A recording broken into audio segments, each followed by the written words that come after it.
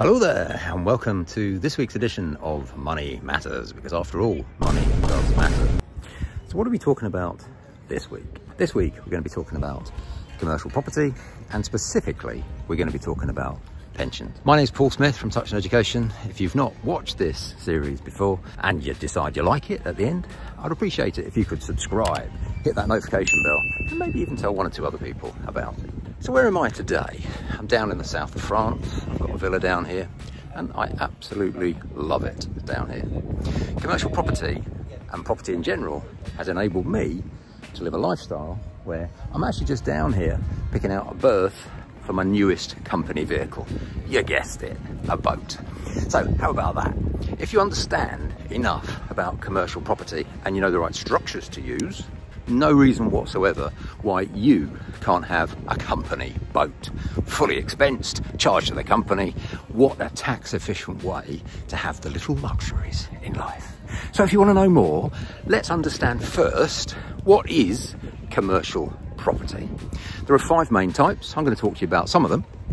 And let's start with shops, retail. That is one of the main 5 types of commercial property.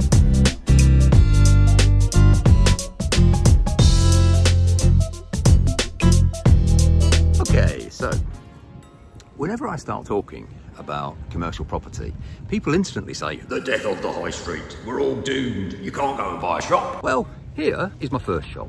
This shop I bought many years ago now. It's in a place called Helensburgh, but as you can see, it's a charity shop, Shelter. It's right next door to Costa Coffee. But do you think that for 1 second that a charity like Shelter is ever going to go bust? Because I can't see it, personally speaking. The staff are all volunteers, so 0 payroll, virtually. Few of the managers get paid. No business rates. Far from being put out of business by Amazon, this place is kept in business by Amazon.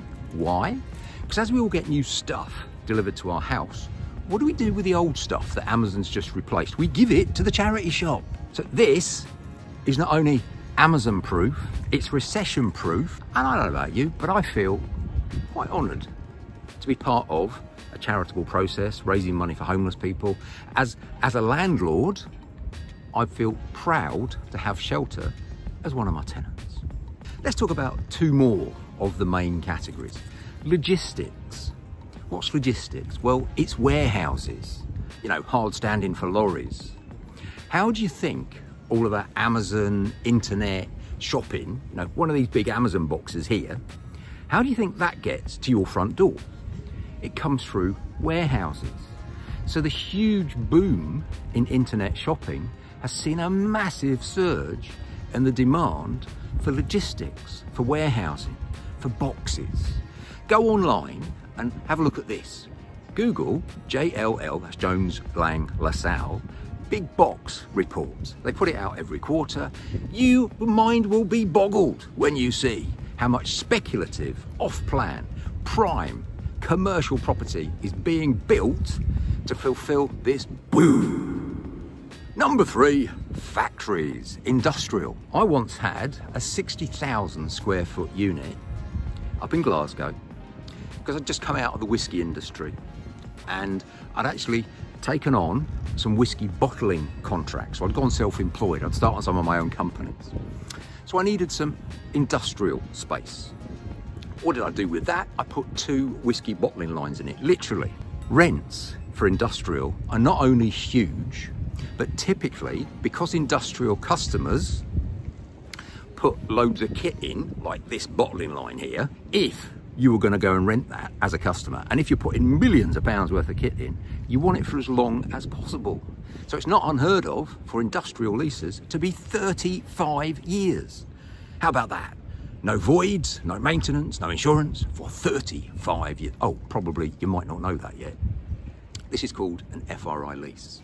That stands for full repairing and insuring lease. What does that mean? It means that the tenant, not the landlord, is actually responsible for the maintenance. It means if anything breaks, if the roof falls off, that'd be a bit extreme, if someone steals the building, the tenant is legally responsible for fixing it. So it's not like being a residential landlord, where, you know, if the boiler breaks, you've got to put your hand in your pocket and you've got to go and pay for it. So FRI leases are a thing of beauty. So I've talked a little bit about my first shop, and I hope I've opened your eyes to the fact that there's many different types of commercial property. Put in the comments below, what are the other two main types of commercial property? So I've given you retail, given you logistics, given you industrial. What else could they be? Because it's actually simpler to say what commercial property isn't.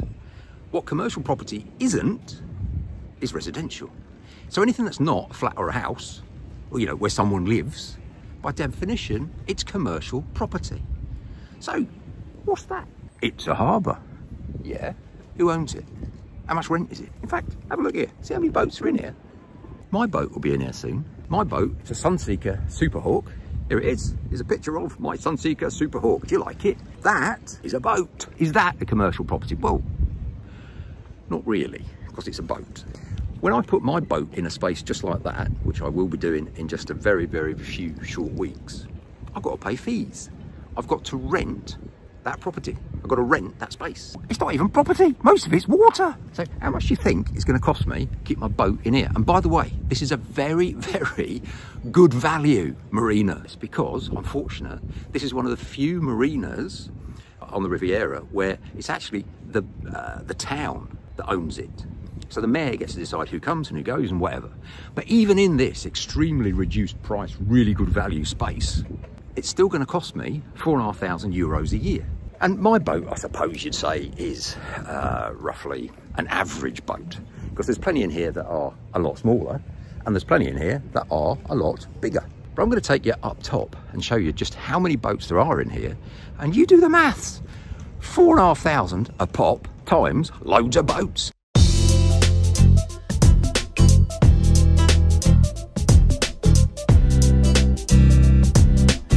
So why are people so scared of commercial property? Well, let's go back to my first shop.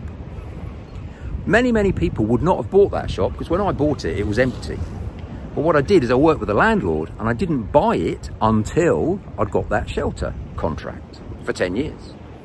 Now I gave £250,000 for that shop, or 249,000 I think it was, let's call it 250. In exchange for that, in year one, and every year since it's gone up, but in year one, I got £25,000. And that £25,000 was tax-free. What? What? Did you just say tax-free? Yes, I did.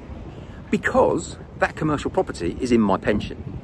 Now, if I had my time again as a property investor, and I don't regret anything, but things I might do differently, if I knew about commercial property like I know about it now, there's a fair to middling chance I never would have done residential.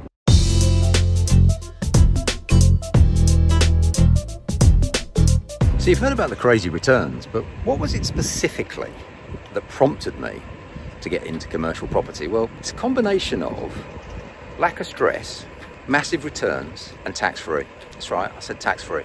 So what was the specific prompt? I moved to Scotland. What's that got to do with it, Paul? Well, when I moved to Scotland, I left Whitbread, where I was in their final salary pension scheme, and I joined Allied Domecq. And by the time I joined Allied Domecq, the final salary pension scheme was closed. So instead of allowing me to join the pension scheme, cost there wasn't one, they said, we will give you, I think it was 20% of my salary, because I was the managing director. I was a very, very senior guy there. Well, I was the most senior guy there. So 20% of my salary. And I was 40 years old at the time. I might have been a bit younger, late 30s maybe.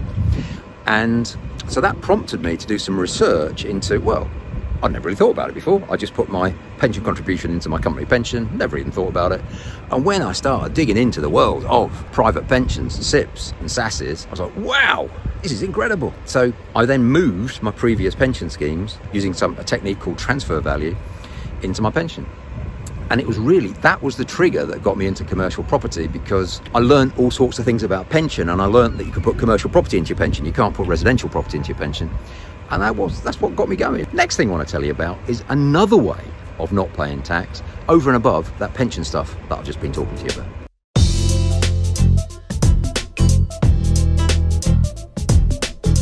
What really made the commercial property journey take off like a vertical rocket ship was commercial conversions. So in 2003, 2004, my wife Annika and myself did our very first ever commercial conversion, and it's this property here. This is Dunera, what's now our home in Scotland. We bought it as a nursing home. It was a care home. It was a 9-bedroom care home. And then it went to 1.2 million because a beautiful, I mean, look at these pictures of the inside now. It's quite nice, isn't it?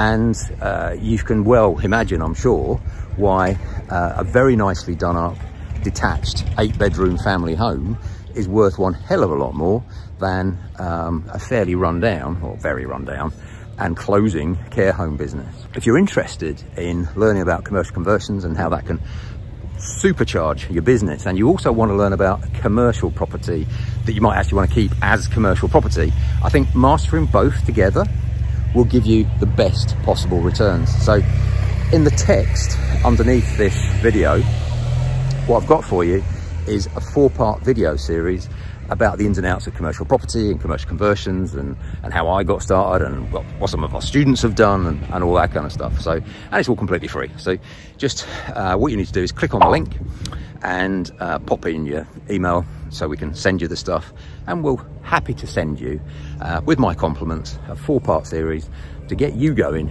in commercial conversions and the world of commercial property ASAP.